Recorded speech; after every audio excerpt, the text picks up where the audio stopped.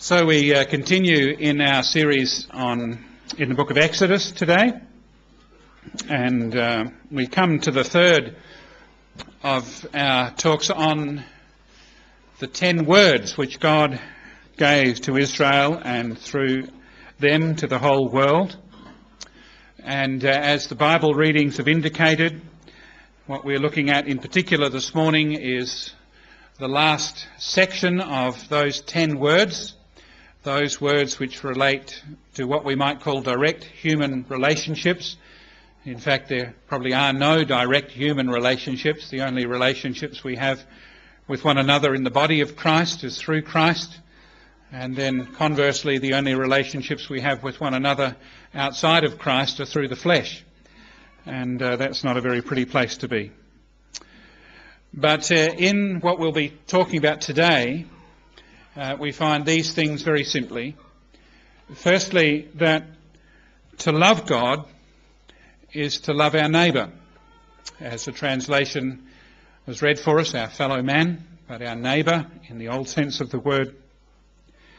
To love God is to love our neighbour, and no one can say that he loves God if he hates his neighbour, even if that neighbour is your wife or your husband, or your son or your daughter, or your grandfather or your grandmother. And so the Apostle John says that we cannot say that we love God whom we have not seen if we hate our neighbour who we have seen. So to love God is to love our neighbour. But the truth is, of course, that we've neither loved God nor loved our neighbour. And in a most undeserved and inexpressible and glorious exchange, God in Christ becomes our neighbour. And as our neighbour, we just demonstrate that we've never loved God nor our neighbour, and we crucify the Son of God. And we crucify the Son of God because we hate the one who sent him. Jesus was very plain about that. It was not just that we didn't like him personally. It was not, as they say in the modern terminology, personality issue, personality conflict. We hated Christ because we hated the Father. So in crucifying the Son, we've demonstrated to ourselves and to the whole universe that we've never loved God. And then most remarkably, in this undeserved and inexpressible exchange, Christ shows that he's been a neighbour to us when we were never neighbour to him. And while we hated him, he reviled not in return, and he uttered no threats, but kept commending himself to God. And he entrusted himself, who was the faithful Creator, trusted himself to God, who was the faithful Creator. And indeed, so great was his love for his Father that even as we were crucifying him, he was praying for us. So if you know that, what else do you need to know? But to know that is life. Not to know that is to condemn us to relate to one another out of the flesh. And where we relate to one another out of the flesh, where we do not meet one another at the cross, where we do not stand forgiven at the cross, then out of the flesh all we will know will be distension, strife, bitterness, faction, and all of the dreadful things that flow from that place called the flesh.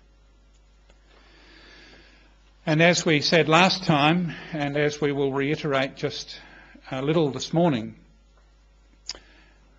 it comes as something as a surprise to us, if not a shock to us, to realise that in that action of saving us, Christ has done nothing except obey the law. He never had to transgress the commandment to save us. Indeed, to save us, he couldn't transgress the commandment. And if the Lord gives us to hear perhaps today, we may understand how different that is from the way we think we have to go about things.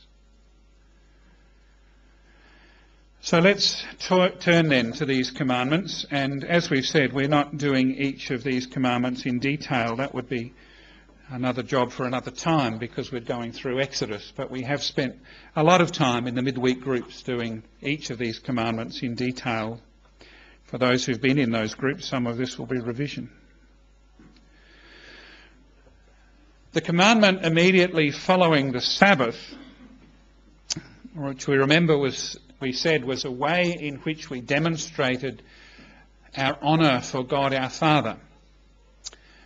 We honoured him by not taking his name in vain, or we honoured him positively by singing praise to his name, rejoicing in his name, adoring his name, praising his name, blessing his name. So we honour him by not taking his name in vain. We honour him by entering into the rest which he's commanded us. What other God would grant to his people a rest? What other God would command us to be joyful? It's astounding, isn't it? But we enter into that resting place typified by the Sabbath, and so we honour God by being at rest in his presence. And then in verse 12 of Exodus 20, we move from the direct honouring of God to the indirect honouring of God through honouring our parents. It may be seen, perhaps on the surface, to say that honouring fathers and mothers moves completely from the divine realm to the human realm.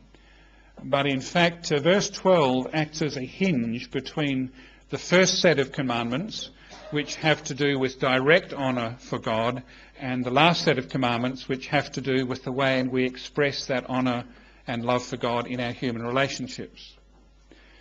So the way we relate to our parents and the way we honour our parents is a direct reflection and expression of the way we honour God. It is a very particular example of that principle that we just expounded in the introduction, that no one can say he hates God, no one can say he loves God if he hates his brother. And I would suggest that many of our angers and hatreds and hostilities and bitternesses and unforgiveness issues in the world relate to our parents, and in particular to our fathers. And even more if we say, well, I never knew my father, so how can I be angry with him? Well, you may be more angry with him than you ever realised. Now, behind this commandment stands something which I take it as an assumption throughout the Old and New Testaments, and that assumption is this: that there is only one true Father. The Bible does not allow us to think about God in terms of comparison or an analogy. It only allows us to think about God in terms of reality, or the word that we've used here before, ontology, the way things really are within God's own being. And there is only one true Father. That is God, the Father of our Lord Jesus Christ. Just as there's only one true Son and one true Spirit. And so our understanding of fatherhood, and here it's broader than just fatherhood because it is honour your parents, male and female, but both male and female constitute the image of God, surely. And so to honour our parents is a direct expression of the way that we honour God as our Father. In other words, we do not work, as you've often heard it said from here, we do not work from the ground upwards, but from heaven downwards. So if we're thinking honour your father, and our fathers are just a version of God written small, or God is a version of our fathers written large, we've got the thing back to front. God, the Heavenly Father, is not like our earthly fathers. Thanks be to God.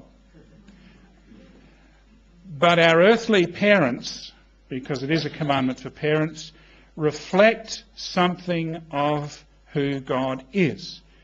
So even the worst of parents, you being evil, know how to give good gifts. Now, it may be that what some of our evil parents designate as good gifts are not really good, But in fact they think that in giving those gifts they are doing good.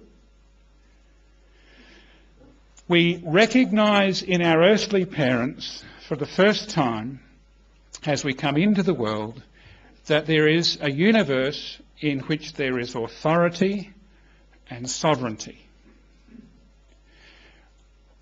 We have in recent days been blessed with an abundance in the creche. They are a joy to us, are they not? But you ask any of the young mums and dads around the congregation, when that child is born, are they a pliable, acquiescent, settled, peaceful little spirit within their breast? And the answer is no. As we said, they come out fighting, don't they? And they come out as a complete individual. And at the best, we may be able to do a little bit of tweaking around the edge. But the son or the daughter that you're born with is the son or the daughter that you're going to have when they are 97. Like those of us who have been blessed with more than one child can say that Henry... we've got a Henry here. I'm trying to think of a name we don't have. Aloysius. Aloysius was Aloysius from the day that he appeared on the scene, wasn't he? And you try and apply the rules to Aloysius's little brother, they don't work. So we find right from the very, very beginning that as a child comes into the world, it meets authority on its own terms head on. And it meets the sovereignty that parents exercise over it on its own terms. And the way in which it relates to that authority in some sense tells us about the way in which it relates to God. Because our parents give us the first impressions of God, because they are the ones who first rule over us and they are the ones who first have sovereignty.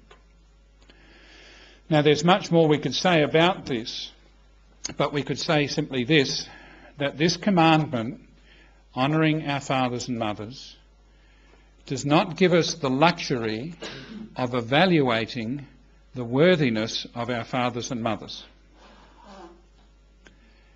That's a sneaky trick. If my dad were a better dad, I would have been a better son. Not true. You would have been the same son. You just would have been rebellious in a different way if your dad had been different. Let no one say, says Ezekiel, the fathers have eaten sour grapes and the children's teeth are set on edge. The son's sins are the responsibility of the son, not the father. You cannot hold a father accountable for his son's sins, neither can you hold a son accountable for his father's sins. That's what Ezekiel 18 is all about. But as that child comes into the world, and as it meets that authority and that sovereignty, and as it meets that first representation of God that it has, then we discover how reluctant we are to live under any authority ourselves. And we say that our problems with authority, and our problems with our parents' authority in particular, are because of the failures of their parenting. But as we said, this commandment does not actually give us the luxury of sitting back and saying, well, if they're worthy of my honour, I will honour them. What a proud thing that is to say. You are to honour them simply because they're your parents. And there's something about the way in which you honour them by virtue of just being your parents that says this is the way I honour God, by virtue of him just being God. God doesn't give me the luxury of saying, well, if you like my reign and rule over you, then you can submit to it, but if my reign and rule is displeasing to you, then you're off the hook, you don't have to submit to it. If that were the case, none of us would ever submit to his reign and rule because none of us love him. So what does it mean for us to honour our father and mother? And the answer is, it's to do good for them. It's to look out for their welfare. It's to bless them. It's to love them. It's to serve them. Now, the shape of that varies from age to age and stage to stage. It is very appropriate for a 2 or 3 year old when mum or dad ask him to put his toys back in the box at the end of the evening before bed. It is very appropriate for that little tot to say, yes, mum and dad, in spirit, I will do that immediately. You just try and get it to happen. But if you've got a 40-year-old living at home and he's still not doing anything unless he gets mum and dad's approval to do it, there's something you think that's a little bit strange.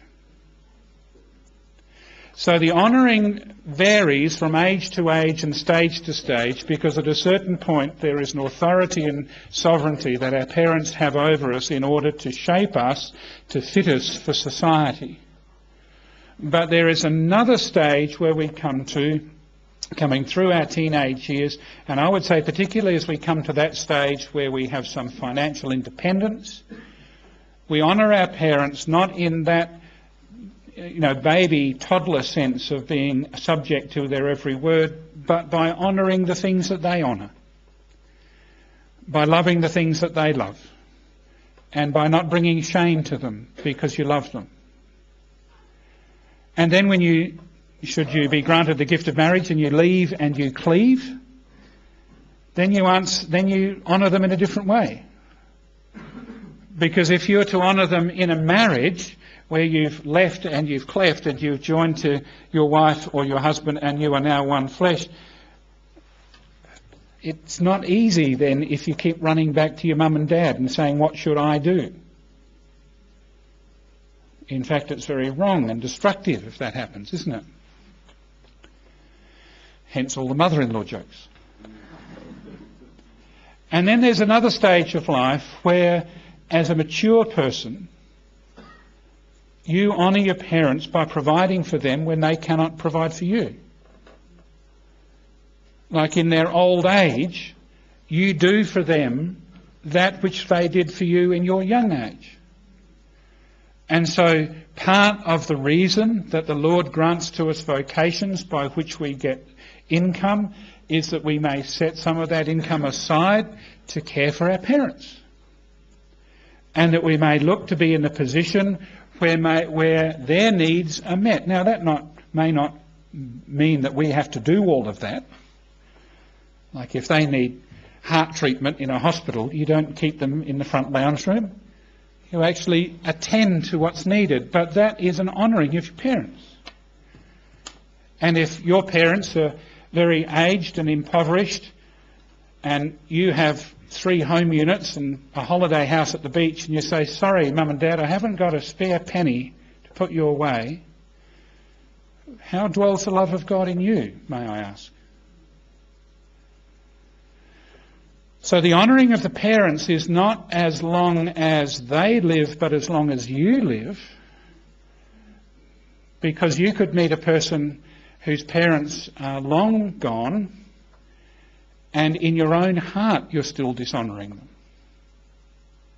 Or you can meet a person whose parents are long gone, and in your own heart you're still honouring them. You're honouring their memory, you're not bringing shame upon their memory, you're doing that which bears all things, believes all things and hopes all things, even though they have passed away.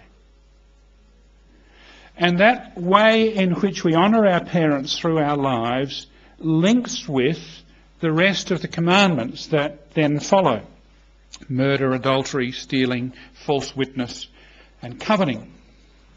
Because we will find in that relationship with our parents, if there dwells in us a continued selfish, self-centred and greedy attitude, then that will work out in all of our relationships.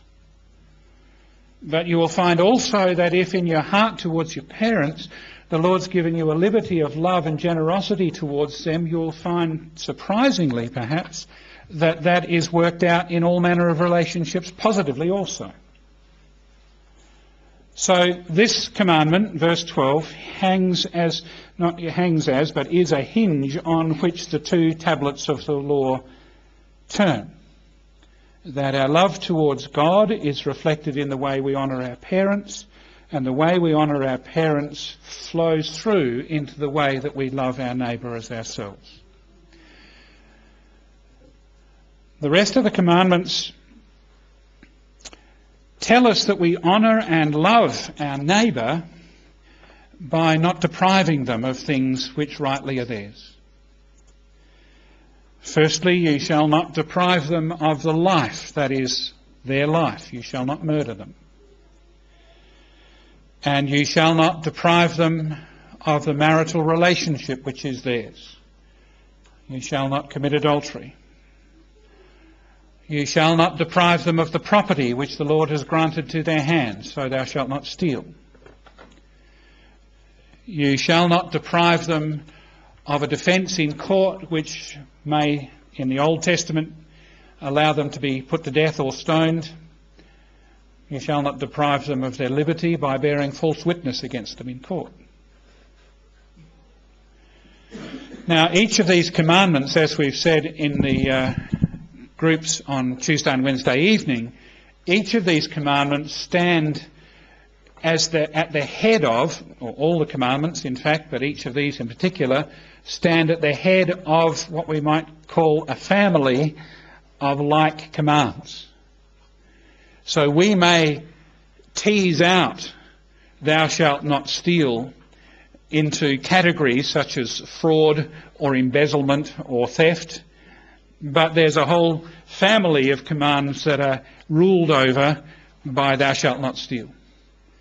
Just as there's a whole family that are ruled over by thou shalt not murder, and a whole family that are ruled over by thou shalt not bear false witness, which in the original setting is probably speaking about what happens in the setting of Israel, where they had circuit judges later going through, and the rules about how they bore witness in that were very strict and detailed, and therefore they were not to bear false witness that could injure someone by getting them convicted of some transgression against the law, which may end up with them being put to death or whatever.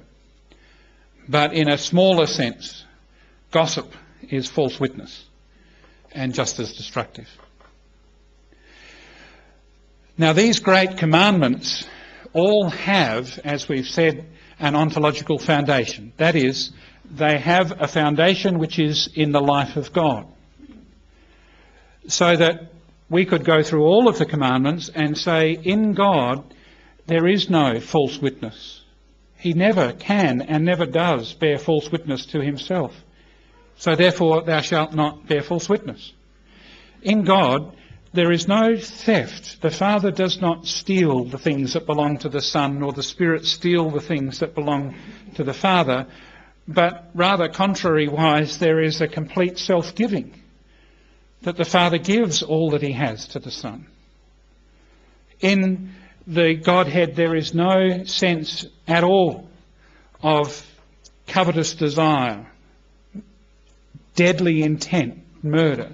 There is positively love, joy, peace, the constant giving of one to the other, the constant exalting of one to the other, the constant praising and thanksgiving, the constant honouring. There is no sense in which any of the commandments can be broken by God, because the commandments are the way God is. As we said, they have an ontological foundation. And they have a creational expression in that the way we have been made in his image is to match those. So you meet a person who walks at liberty, and you'll meet a person who does what this says. This is the law of liberty. This is the law of love. And so they have a sinful perversion, and we know all about that only too well, don't we? We know how little we've honoured our parents. We know how much we've thieved and stolen over the years. We know how much murder we've had in our heart towards one another. Then Christ comes and he fulfills them all, as we'll see in a moment.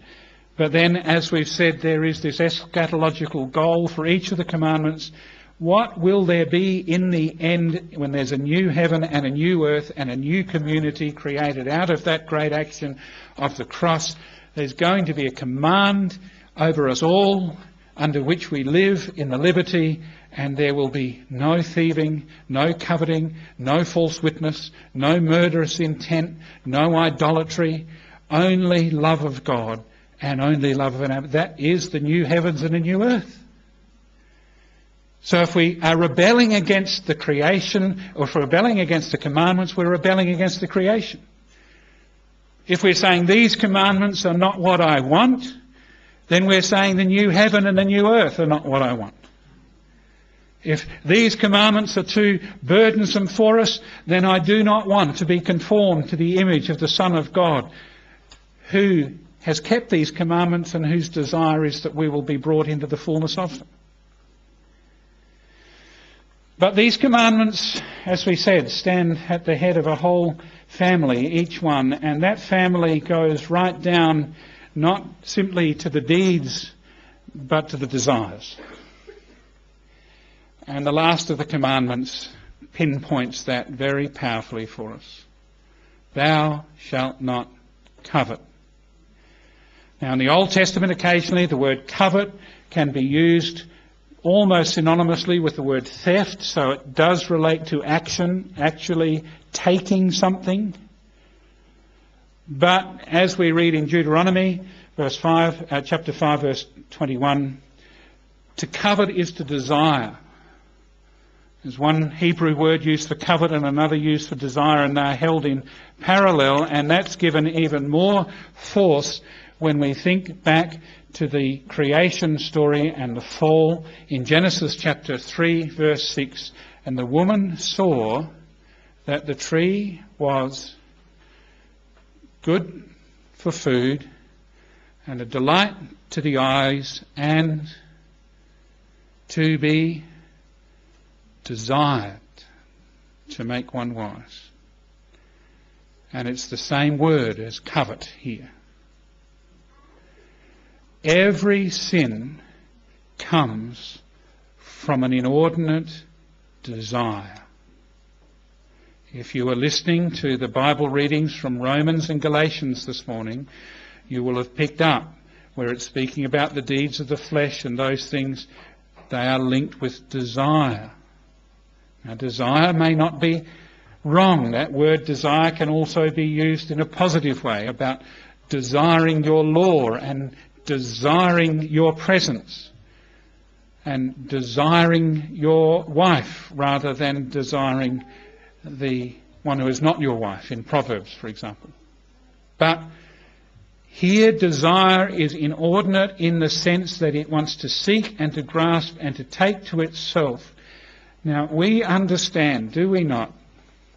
I mean, we're not talking theory here this morning, folks.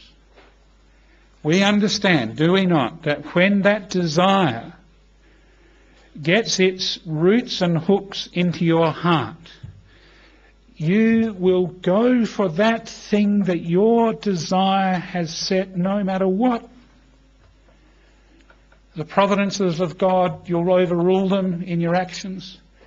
The teaching of God, you'll overrule in your conscience manipulations. The commands of God, you'll overrule, because in this case particularly they don't apply to you because it's such a special case. And you, even if hell itself be attached to that thing, you will not be dissuaded from it. The power of the covetous desire is untellable. And it's that power of covetous desire which gives all of these commandments their hold. And it goes all the way back to that account in the garden, desirable to make one wise, and in brackets we could put, desirable to make one wise in my own eyes. So I, thank you God, know what's good for me. I don't need to honour you as my Heavenly Father because you don't really know what I need, God. I know what's best for me, and I'm going to pursue it. Come hell or high water, I will pursue it. Because desirable to be make one wise, in brackets, in my own eyes, because I will have my own knowledge of good and evil, and you, God, will not be able to persuade me otherwise. And I will end up calling evil good and good evil, and I'll end up calling darkness light and light darkness, so much so that when the light of the world comes into the world, we accuse him of being an agent of darkness. And behind all of that, desirable to make one wise in my own eyes, with my own knowledge of good and evil, because the day that I eat, I will be as God. So who needs God when you're your own God? And who would honour God when you're your own God? And who would love God when you're your own God? And who would think his commandments joyful when your own commandments are all that you're interested in? And who would think that his ways are perfect when you already know what's good and God's the one who has to catch up? And Paul, the great righteous man, was undone by this commandment. He could tick all the boxes. He'd never worshipped an idol. He'd never bowed down to a graven image. He'd never murdered. He'd never slept with anyone else's wife. But then, the commandment, thou shalt not covet, hit him between the eyes, he says. And it produced in me coveting of every kind. Because he could see that his whole life was covetous. And most specifically and most terribly, it was covetousness of a righteousness of God which came by his own works of the law, not by that which was granted through faith in Christ.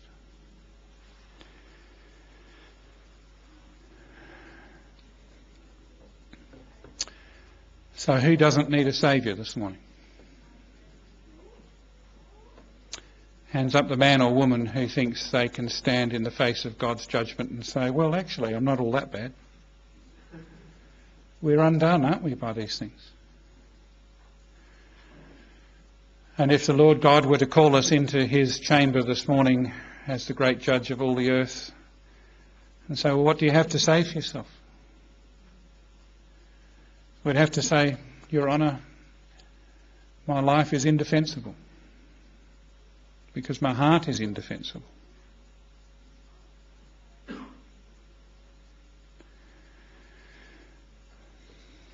And God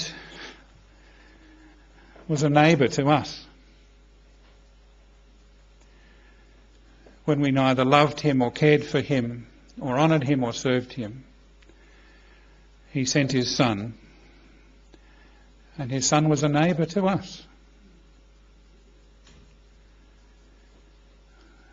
Now, we live in a world of superheroes and action heroes. And it struck me as I've been thinking about this over the last couple of weeks that all of our superheroes and our action heroes have got a dark edge to them. Like Wolverine's a good guy. But would you really want him to be in your lounge room, you know? The X-Men have always got something that they can call on which is supernormal. And most of it's got a pretty dicey edge to it. I don't know how many of us here would have read a James Bond novel or seen a James Bond film. I won't ask you. But James Bond we love because, you know, he can knock off the good guys, but he doesn't have to be morally correct. Like thou shalt not commit adultery is probably not on James Bond's list of commandments.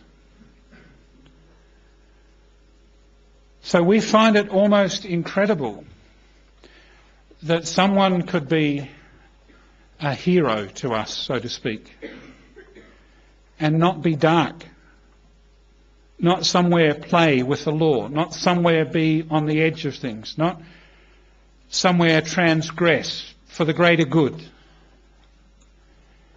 And it comes to us as a surprise, and I dare say, if you think about it, it comes to you as a deep shock that Jesus had no rebellion in his heart at all. And all he did was to do exactly which the law says. So he had no covetousness in his heart. He regards equality with God not a thing to be grasped, but he empties himself, taking the form of a servant, being found in the likeness of men. He humbles himself to the point of death, even death on a cross. Not very James Bondish. And in his heart, he never bore false witness, nor did he have a murderous thought or intention, because as he describes in Matthew chapter 5, the issue with the commandments is not just the action but the intention. You and I might not have physically murdered a person, but we've machine gunned them in our brains 100 times. Our political processes are just polite machine guns. Our legal mindset is really just a polite machine gun. We can't machine gun our neighbour, but we'll take him to court. Who of us here has not committed the sin of adultery if we understand what Jesus meant about lust? Inordinate desire. And to have this man, who is the most true, full, complete human being, who lived at liberty, and none of it was ever in his heart. When being reviled rather, he didn't have an angry, murderous retort. When being accused, he accused not in return. When all he did throughout his life was to love the Lord his God with all his heart and mind and strength, and to love us who had never loved him. And in that, not to decide whether he was going to honour his Father by doing his will or not, and not weighing up whether God's will was good, but only saying, not my will, but thine be done, Father. And so, as a man, in utter submission and utter conformity to the will of his Father, on both sides of the commandments, those towards God and those towards man, is a man born of woman, born under the law, and he redeemed those who are under the law. Because our being under the law was different. Our being under the law was under the curse of the law, under the guilt of the broken law, under the shame and the transgression of the law. Our being under the law was under the condemnation of the law, and under that condemnation we were not neighbour to him, but he was neighbour to us. And under that condemnation of the law, we loved not his Father, but he loved his Father for us. To bring us to a place where incredibly and most wonderfully you and I might be here this morning and say, Abba, Father, I love you. That transformation is the most astounding miracle that a human being could ever know. It's the same as being raised from death to life. We were dead in our transgressions and our sins. And any of us could stand here this morning and actually love God.